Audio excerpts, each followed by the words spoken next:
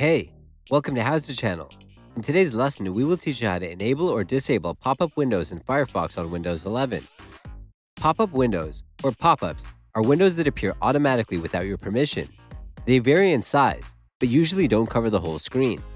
Some pop-ups open on top of the current Firefox window, while others appear underneath Firefox, pop-unders. Firefox allows you to control both pop-ups and pop-unders in Firefox Settings. Pop-up blocking is turned on by default, so you don't have to worry about enabling it to prevent pop-ups from appearing in Firefox. Open Firefox. Click on the burger menu at the top right corner of the window. Choose Settings from the list. Select Privacy and Security from the left side list. Scroll down and look for Block Pop-up Windows option. If you want to disable the option, uncheck it. If you want to enable the option, check it. Open Firefox.